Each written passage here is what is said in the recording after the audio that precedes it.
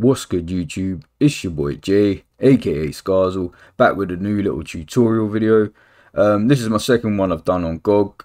So yeah, but I'm just gonna make it short and sweet.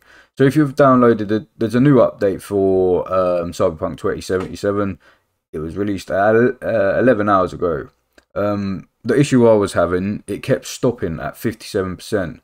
So now, like, the download is a gig, and it was saying applying patches, as you can see here, and it was stuck at 57. I kept deleting it, re-downloading it, deleting it, re-downloading it, and I was just like, you know what? I left it for about half an hour, and it actually has started to go up. As you can see, it's at 82% now. It is really slow. Because it allows you to play the game as well when you get to 57%.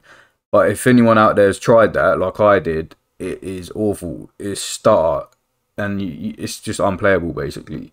So yeah, my advice to everyone out there is just be patient, let it get to 100, and then let's fingers crossed, hopefully it will work. I'm guessing it will. I don't see why it wouldn't. It's just taking a little while. But yeah, be patient.